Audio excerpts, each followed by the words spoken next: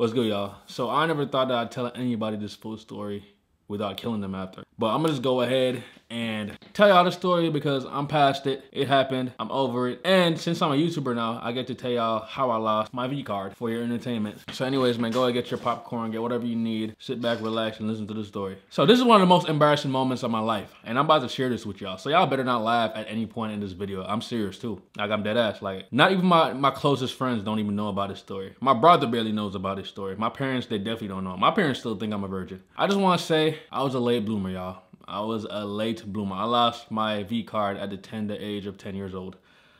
That's late. That was a joke. You should not be losing your V card at 10 years old, man. And if you did, my sincere apologies. That's just way too young. That's just way too young, y'all. So I officially lost my V card at 19 years old, y'all. And that's why I said I'm a late bloomer. Because most people I know that lost their virginity do it at least 14, maybe 15, 16, you know what I'm saying? Maybe 17. But I lost my shit at 19 years old, man. That within itself is kind of embarrassing. But since I'm older now, it's really not that embarrassing. Sex is not all that it's cut out to be. Just having random sex is just... It's whatever, you know what I'm saying? It's whatever. When you're a virgin, you think having sex is gonna cure all your problems. It's gonna be the best thing ever. No, it's not. It's not. That shit, alright. It depends on the person you do it with and the experience and the connection y'all share, you know what I'm saying? It depends. But it's not all what it's cut out to be. The movies be lying to y'all, man. So I know y'all wondering, damn, J Hall ain't getting no hoes. That's actually not the case. I did go on dates. I did kiss girls in high school. I just didn't have sex with them. You know what I'm saying? The opportunity, I mean, I did have an opportunity, but I didn't do it. So it's not like I couldn't get any girl to touch me. But it ended up happening in 19. I was a sophomore in college. So I went to this little private college in Kentucky, right? Surrounded by a bunch of white bitches. I'm sorry. A bunch of white girls. So I was talking to a lot of white girls. So it was this white girl in particular. I didn't think she was that attractive, me personally. But when the liquor kicks in, everything started looking attractive. You know what I'm saying? You could see any damn girl and you'd be like, damn, it's plow time, man. It's go time. Let's get it. Ooh. You know what I'm saying? You dive right in. But listen. So this girl, you know, she'd hang out with us in the group and we all hang out together and she started taking a liking to me. And it's usually the girls that I don't be wanting that be taking... Shit. Alright, so as I was saying, when I was rudely interrupted by my own body, it's usually the girls that I don't be liking like that be taking a liking to me, which is crazy, man. The girls I want don't ever like be wanting me like that, man. Life is just fucked up, right? Life is just fucked up. So we was all chilling in a friend group together. She started taking a liking to me and she was making moves on me and she was giving me clear signs that she'd want me to stay. Cause sometimes we be chilling in her apartment with her roommates, right? And she would give me signs that, like, why don't you stay? Why don't you keep me company? She'd give me those signs. And if you know those signs, you know those signs. You know what I'm saying? But I make up an excuse. Say, you know, I gotta go down. I gotta chill with my homies downstairs. Or I got some homework to do. So I walk downstairs and go to my dorms. Because we did live in dorm rooms, right? But they had, like, their dorm room was set up to, like, an apartment, which was crazy. I was kind of unfair now I think about it. How they got a whole apartment, I got a little dorm room. I was literally living in a jail cell, man. Like, that shit tough. But yeah, I would make up an excuse to go down there and get the hell out of there and go do my thing. Because I was just trying to avoid her, trying to be alone with her like that. Because I just wasn't into her like that. Not that she was ugly. I just wasn't into her like that. You know what I'm saying? Well, this dreaded day came up. Well, it wasn't a dreaded day. It was a party. I think it was a Friday night or Saturday night or something. Somebody was having a party. It was either our lacrosse team back then. They'll throw a lot of parties, or the rugby team would throw parties. Must have been like a lacrosse party in someone's house in the basement. So we was at this party, you know what I'm saying? We was chilling, we was having fun, turned up with my friends. There was liquor involved, we were drinking, we was dancing, you know what I'm saying? And then somehow I started dancing with her. We was dancing and she was doing her little white girl dance, you know what I'm saying? She couldn't do much with it. She couldn't do much. She was just, you know, side to side. I was like, okay, let me sway side to side with you two. You know what I'm saying? She couldn't do much. Like, she won't throw it back. You know what I'm saying? She won't throw it back. And you know, once the liquor hits, I turn into a whole different person. That probably goes for any guy too. Once that liquor hits, it just this wave of horniness just comes over you. It's like, okay, I was never this horny. Like, why am I horny now? Like, you know what I'm saying? That's what the liquor does to you. So I was just a horn dog, man. I was horny. So I was dancing with her, grabbing on her, and then by the end of the party, her friends went off and I went with my friends, but then she saw me outside the party and somehow ended up in the car with me and my friends. I was with 2 of my other friends. One was driving, the other one was in shotgun, the front seat, and I was chilling in the back. And she came in the back with me, right? So my horn dog ass self, I just started reaching. I don't know what I was reaching for. I just reached and I was touching. There was a lot of reaching and touching. You know what I'm saying? And she was like, okay, yeah. But that was no homo though. And we was kissing and exchanging live and all that, you know what I'm saying? So we was doing all that, right? And I told myself for the longest that I am not gonna hit this girl, bro. I do not wanna hit this girl. I'm not gonna do it. And guess what?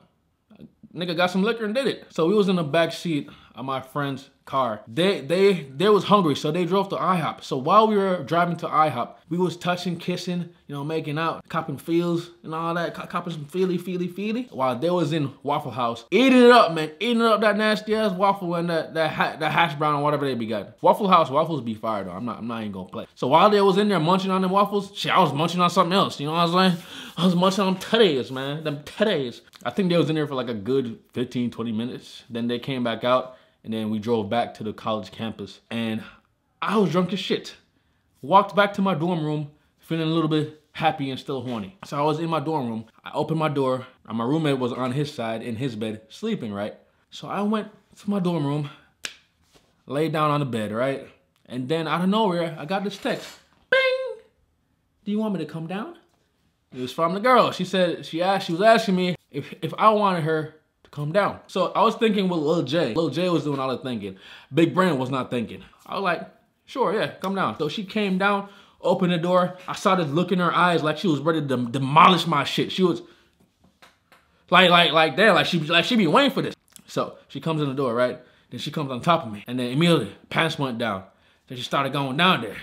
And she started doing a little suction action, you know what I'm saying? She started doing a little suction action. I can't give y'all all the gory details just because I'm on YouTube and YouTube is gonna yellow mark my shit. So yeah, you know what I'm saying? She was doing a little sucky action. I was like, I can't feel shit. you know what I'm saying? The whole time she was in there putting it at work. And yeah, keep in mind, I did get up, you know what I'm saying? Lil J was like this. I was like this. She was doing a little suction action, but I couldn't feel nothing. Because the liquor was coursing through my veins, man. The liquor was coursing through my veins. And she was doing all the work. I said, damn, I don't feel shit. And she was like, you got a condom? And I was like, shit. I had that one condom I've been carrying around for about a month in my wallet, knowing I was gonna get none. You know guys be having that one condom in your wallet for like years knowing they ain't gonna get no pum pum, no vavava, that vajaja, you know what I'm saying? Lucky enough, I did have that condom in my wallet. I walked up, got it out, and she put it on. I gave it to her and she put it on. And then she got on top of me, and let's just say, man, she was running the horse, you know what I'm saying? She was riding Lil J, and Lil J was having fun until the most embarrassing moment of my life happened, man. So I hear people call it whiskey dick. People call it whiskey dick. It's when you're so drunk that you can't sustain an erection. And that shit goes from this. So like, wow. I couldn't feel nothing in the beginning. And when the condom went out, I worse couldn't feel shit. I was like, damn, is she on me right now? I can't feel nothing. Like she was going up and down, you know what I'm saying? Riding a horsey. And I was in my mind like this. What's happening? Something happening? Like I ain't feeling nothing. I don't feel nothing. And then I slowly just noticing myself start to get wilt and get smaller and smaller and smaller until I was no longer there. And I was like, damn, why is this happening, bro? Because low-key in my mind, like I wanted to, you know what I'm saying? Because who's gonna pass up some for JJ? But Lil J, that nigga failed me. You failed me, man. What were you thinking? Sometimes me and Lil J be having these talks, man, because sometimes I don't know what he be doing. Like when I be wanting him to, he don't be performing up to par.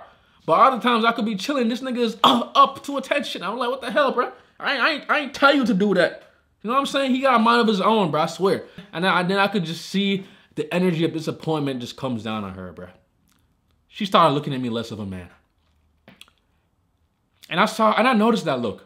You know what I'm saying? I noticed that look. And I was like, fuck this. I'm gonna get up. Lil J, you gonna be up. You gonna be up. So I'm like, shit, let me get up on my legs. I hear that if you stand up, the blood would more likely flow down to your pee-pee, right? So I said, hey man, no, what? So I said, hey girl, come on, stand up. So I told her to stand up at the side of the bed. And just keep in mind, while all this was going on, my roommate was right next to me, sleeping or pretending to sleep. I don't know what he was doing. I did not care at the time. So I stood up, told her to stood up and tooted up, and I said, toot it up. Somehow Lil J got a little bit of traction again. He was like this. He wasn't all the way like this. He was like this. But somehow I got it back in, doing my thing for like 5 seconds. And then Lil J was back to this. And at that point, all you could do is just laugh. You know what I'm saying? All you could do is just laugh at that point, man. She felt even worse disappointed. She started looking at me differently, bro. Like she started looking at me like a punk. And I could feel that shit, man. I could feel that shit. And then out of nowhere, I hear the door to the bathroom opens. And guess who walked out? My roommate. While I was butt-ass naked with a girl right in front of me, my roommate walked out of nowhere and did some weird-ass shit. Look, this is what he did. So I was right here like this with a girl, right? And then he walked towards me and went like this. Oh! And then walked back to his bed. I was like, what the fuck? Bro! But I don't know what the hell was going through that man's mind, bro.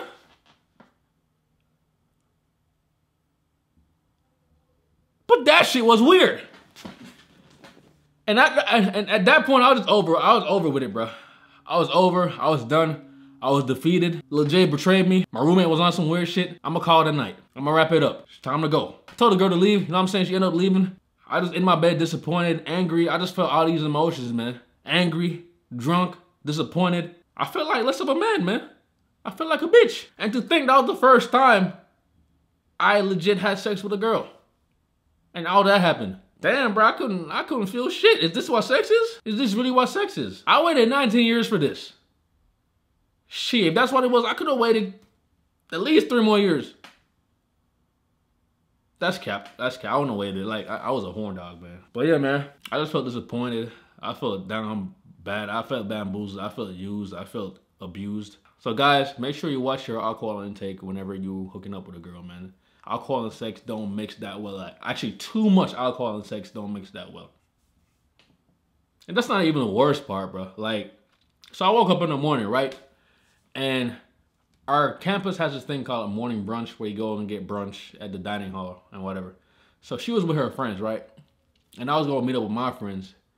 And then I walked past them and I just noticed them looking at me and laughing. Like they were doing this. And in my mind, I was just trying to keep it cool and just like keep walking, you know what I'm saying? But really, I wanted to scream. I was just like, fuck this shit!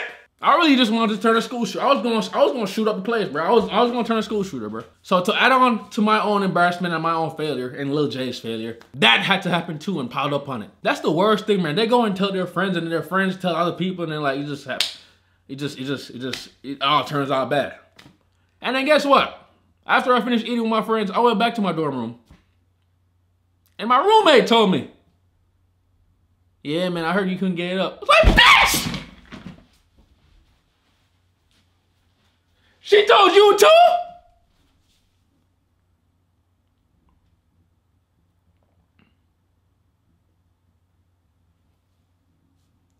But I want to strangle that man, bro.